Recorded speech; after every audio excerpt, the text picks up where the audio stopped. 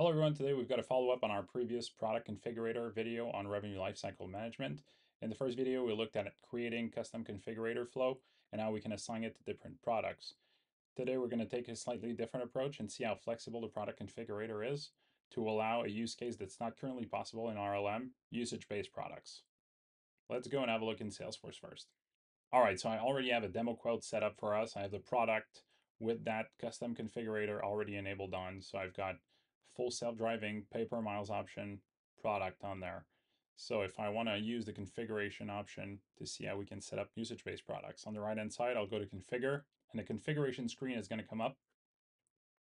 We're going to see a couple different things. So it doesn't look like the usual configuration screen because we've customized the flow for this one. We've got minimum usage input field. So that's a simple number field where we can input the minimum usage. We can hit save to save that minimum usage.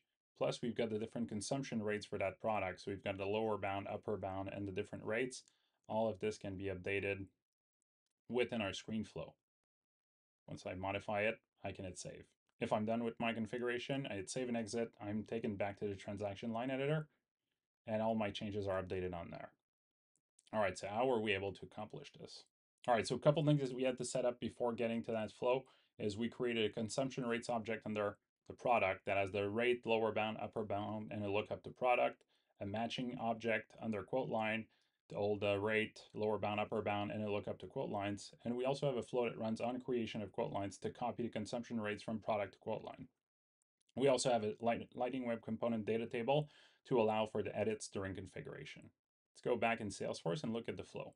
All right, so here's the usage-based configuration flow that we created by cloning initially from the default configuration flow, and now we modified it. First, the get quote line consumption rates that we added on there. So this is to get the quote line consumption rates created against the quote line when it gets added to your quote. So that's a simple, we're getting the objects that are related based on the quote line lookup that's on our object. And how we get the ID of the current quote line in that configuration flow is you've got variables that are available, configurator context and transaction line ID. So when you're on a quote, that's going to be your quote line item for the current transaction.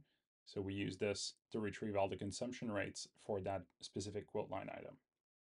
And then on our product configuration screen, we modified this, cleaned it up, removed a couple components that are there by default that weren't required for our use case. And then we added the quote line rates data table component on there. So this is a custom Lightning Web Component data table that allows you to modify and save the different rates for a given product.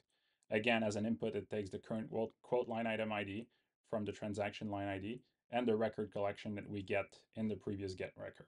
One important note that we realized during testing of this is because the product configuration uses a custom footer for the save and exit, it does not execute any steps that you would have after the screen in your configuration flow. So we initially tested with a couple different steps after the screen that would never get reached in the typical workflow.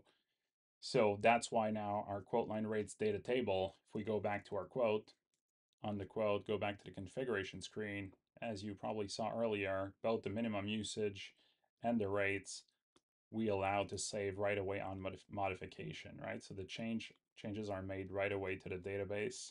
We don't wait on save and exit because any actions that would happen after this are within the configuration. So while this would be possible with code, we wanted to avoid it as much as possible. Yes, Lightning Web Component itself, the component is code, but we want to avoid any more if we can. So that's how we got to this.